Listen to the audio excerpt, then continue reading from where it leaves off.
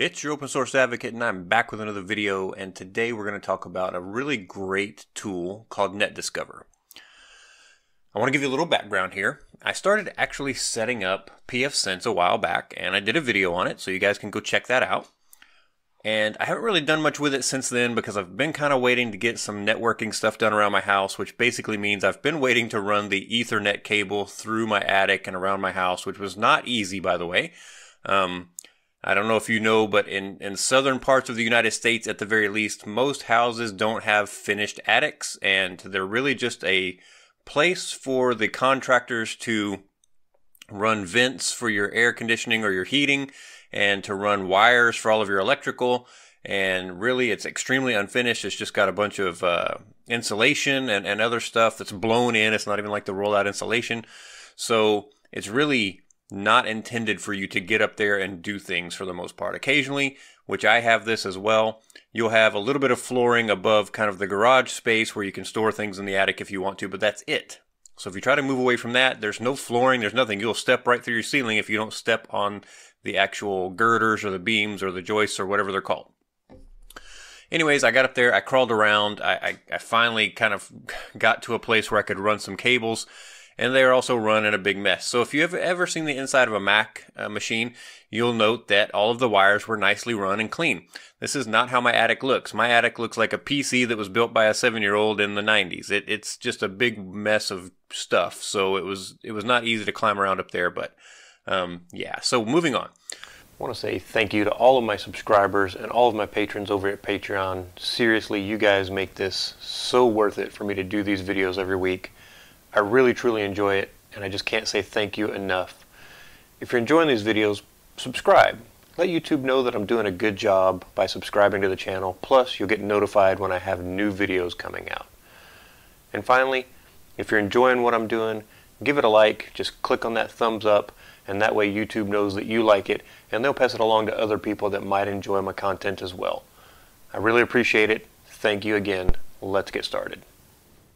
The next thing I need to do before I can put pfSense to use, because I have my network set up in a very special way, I want to make sure that I have all of the IP addresses that are associated with certain devices the same. I want to set all those things up before I even connect up the pfSense box, because pfSense is really going to sit behind my modem, and it's going to act not only as my firewall, but as my main router. So I've got this kind of network set up that basically I've got the internet here. It comes into my modem, which is provided by my cable company, and then that's going to go to my firewall, pfSense, and then pfSense is going to go out to these routers. Now, they're not actually Linksys routers, but you get the idea. So they go out to these routers. These routers have Wi-Fi hotspots, APs, access points, and then they can also be wired access points as well.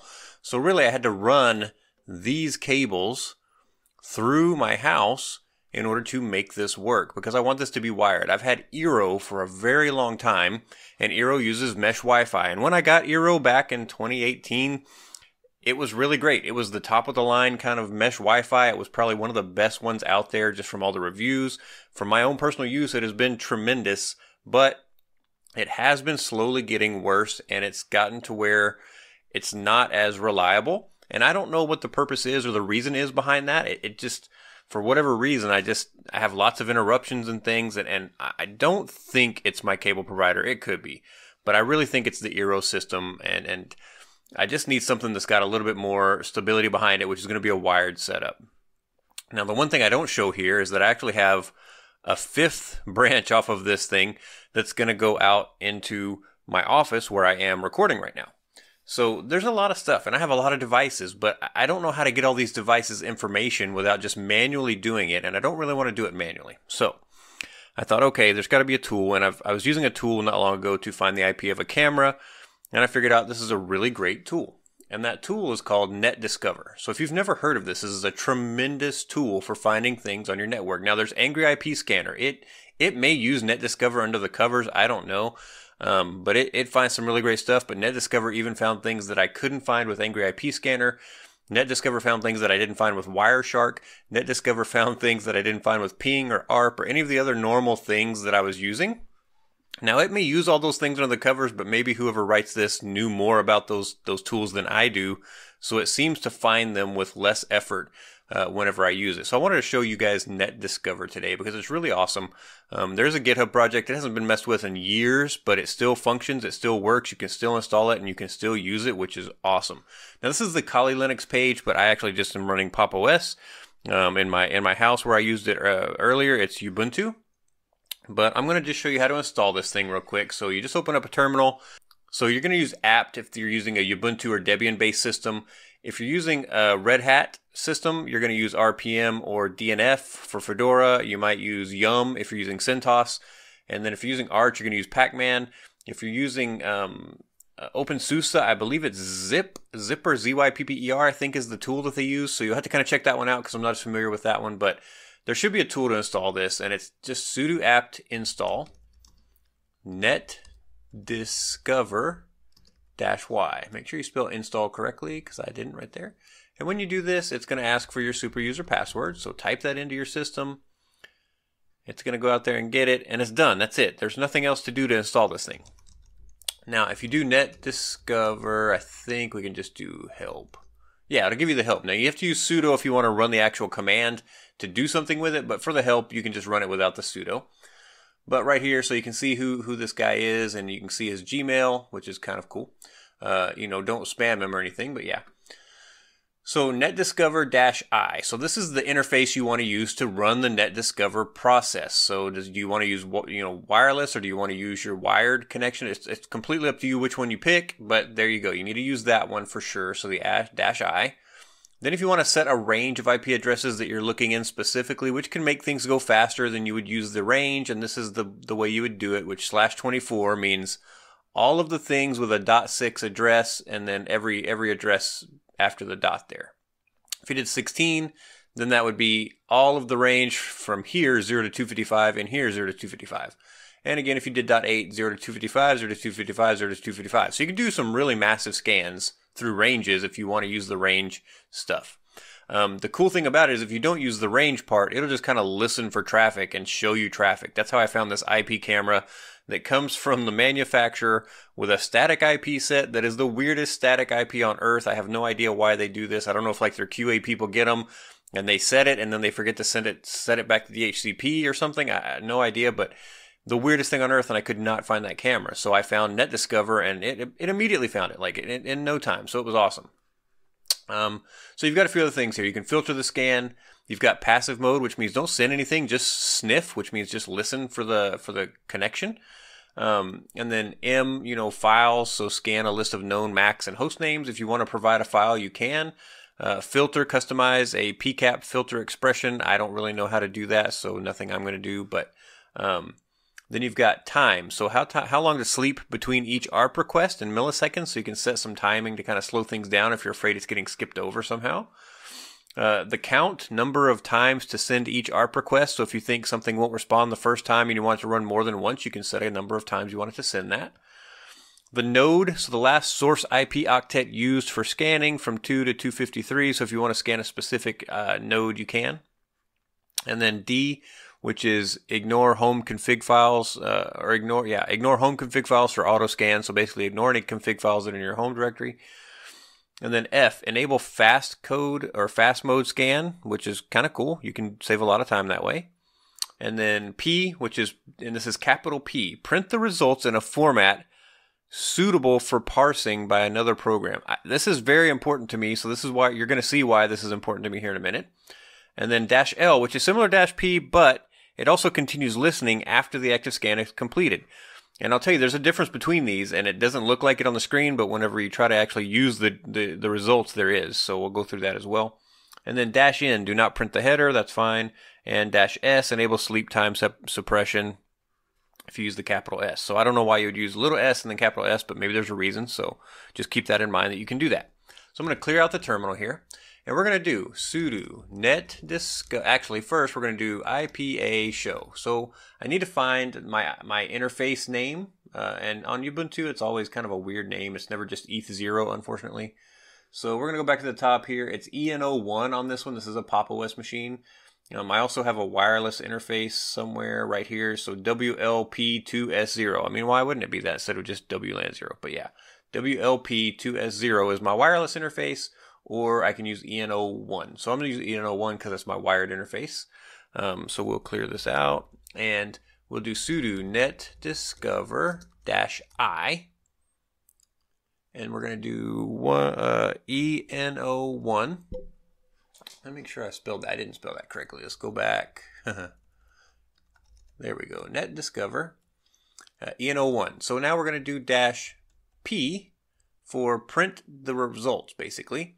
And then we want to do the -R, and that's 192.168.10.0/24. So I know my subnet is on .10. So I want to find the devices that are on .10. So I'm going to hit this and let it start running. And you can see it starts coming up pretty fast. And it shows me all of these devices that are running on my network. And it gives me a nice table readout of the information. So I can actually grab this. I can take it and I can copy it all the way where it ends right here. And I can copy this with a right click if I want to, or Control-Shift-C if I want to. And now I can go open up Calc from LibreOffice here. Oh, it opened up on the wrong window. That's okay. And then I can right click and do paste. And it's going to come up with the import wizard. And you'll notice right here, it's got this as a single thing. It just sees it as one big block of stuff. We don't want that. But in Calc, you can do fixed width. If you try to do space, it doesn't work. It just gets ugly. If you undo space, it doesn't work. Tab, it doesn't work. If you do space without tab, it still doesn't work. But if you do fixed width, you can start to tell it, hey, this is where I need this thing to be, and this. And you may want to move over a little bit instead. So if we do, I think if we do clear, if we undo this, it'll clear it. If we do it, it kept them. Okay. I don't really like having those. I don't know how to get rid of them though. Let's see. Can I get rid of it? Oh, I can move it. There we go. Now we can go here, and then we can get another one, and then here. So if you look at the length of these things, you can break this apart pretty easily. You just want to make sure you didn't cut off any of your numbers. That all looks good. We're going to hit OK. And it brings it in and puts it into columns, which is great. This makes it really easy for me to go grab this stuff. So now you can just kind of highlight all of these headers up here, of course. Let me do this again. And then double click on that line. It'll spread those out where everything kind of fits the way it needs to. And then you can delete this row if you want to. You can delete the row above it at the top if you want to. You just want this row here. That's the important one. And then, of course, all of these things. What I'm really interested in is what is this device and what is its MAC address. And I didn't even get the IP address. What did I do? Hang on. Let's go back. It does have the IP. Did I miss it? I must have missed it. Okay, let's go back and try again. But you get the idea. So I'm just going to hit don't save.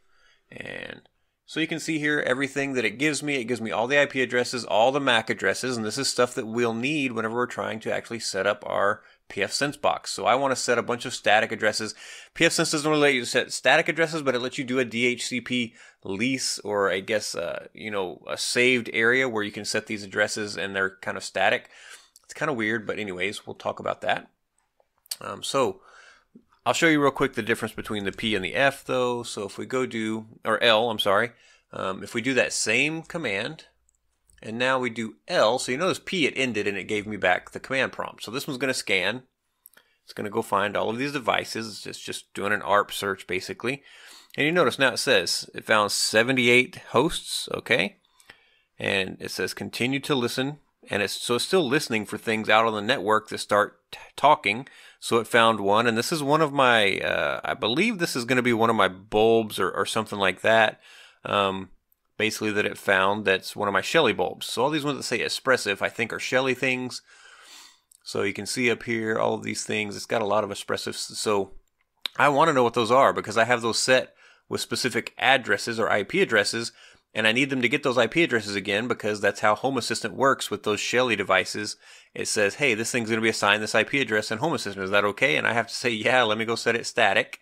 So these need to be the same. So all these ones, especially with expressive, need to be the same. I've just set up a lot of stuff on my network to be static. The bad thing is, with Eero, it's in a phone app. And I have found nothing and no possible way to export that data from their phone app, which I guess for them is smart because it makes it a pain in the butt for me to switch away from them, just like you're seeing right here. So I have to go find a tool like this where I can actually get all of my data and try to go put it into the system. Unfortunately for me, that means that it's a pain. I have to go do a bunch of work. But there are nice tools like NetDiscover that let you kind of figure out what these things are. So this is a short video today. I just wanted to show you how NetDiscover works and kind of show you what function it does and what function it serves. I've already got this saved in another file. I've got all my devices. So now I can actually go start filling everything out in my pfSense before I go hook it up into my network. And when I hook it up and start everything up, everything should get the same IP it already has, and I can just continue forward. I don't have to worry about going and fixing a bunch of things. Now there may be a few things like here where it says unknown vendor. I don't know what this is. I don't know if I set this static or if it's just a DHCP address, but the easy thing for me is I can just grab this, go paste it into a browser and see if I can browse to it, or I can paste it into an SSH command and see if I can SSH to it, and that'll tell me what this is if I need to know what it is. Most likely if it says unknown vendor, I have not set it as a static address, and it's just an address that kind of changes on its own at some point. So you'll kind of notice those things come up as well, like this one that says 0000. I don't even know what this would be. It's nothing, so nothing I need to worry about. But these other ones, I might want to know what they are and find out what they are, and then give them that specific address so I can list it properly inside of pfSense. I hope that NetDiscover helps you with something. I hope this is a useful tool. To me, it's been invaluable, and I was super glad to find out about it. So you guys go out there, get it, grab it, try it, see if it helps you out. I really like it. It's really been great. If this video helped you, like, subscribe, tell your friends about it so they can come along the journey with us, and I'll talk to you next time.